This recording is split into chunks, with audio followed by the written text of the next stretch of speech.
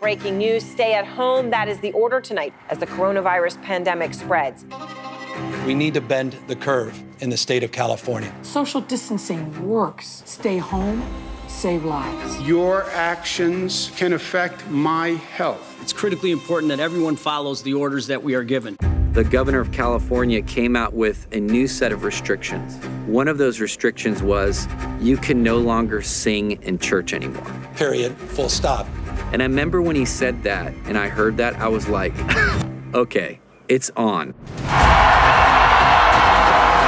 More than 50,000 Americans have now died from this virus. Christian singer and activist Sean Feucht leading what's called Let Us Worship. He called it a worship protest. The organizers used the pretense of religion, and that simply was not right.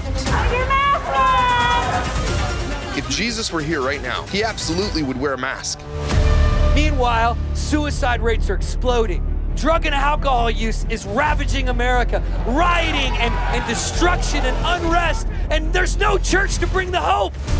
I get a letter from the city prosecutor saying that you're violating the CDC requirement. We reserve the right to arrest your church members. Every thought I had was, I wanted to end it. That's scary.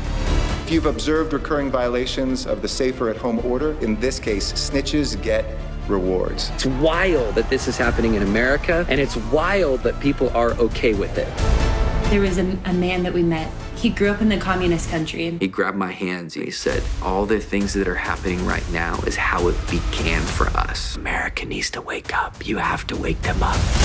Now that is where communism and Christianity have a headlong clash. How close is Christian nationalism to white nationalism? It is close. There are things happening today that are pushing people to a second American Revolution. Christians are rising up, I'm telling you guys. This guy is probably responsible for hundreds of deaths. You know how valuable your life is? Jesus, we have to heal this country. What people like Sean are saying about what God says oftentimes is false. You are not a Christian! Out of here!